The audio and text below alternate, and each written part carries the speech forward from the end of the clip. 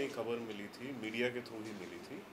फिर हमने नोटिस जारी किए थे प्रशासन को, उसमें एक एफआईआर भी हुई थी, SC/ST एक्ट भी लगा था सामाजिक बहिष्कार के मामले में, और फिर उसमें चालान भी दे दिया गया था।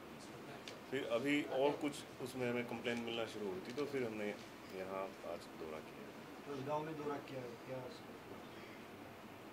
आज हमने दौरा किया गांव में, कई जगह पर अलग अलग जगह पूछा भी कोई सामाजिक बहिष्कार हो रहा है क्या, दुकानों पर भी गए और कई लोगों से मिले हैं। गांव में पूरा हमने विज़िट किया और अपना रिपोर्ट हम बना रहे हैं। प्रशासन की क्या भूमिका थी सर पूरे जांच की? प्रशासन,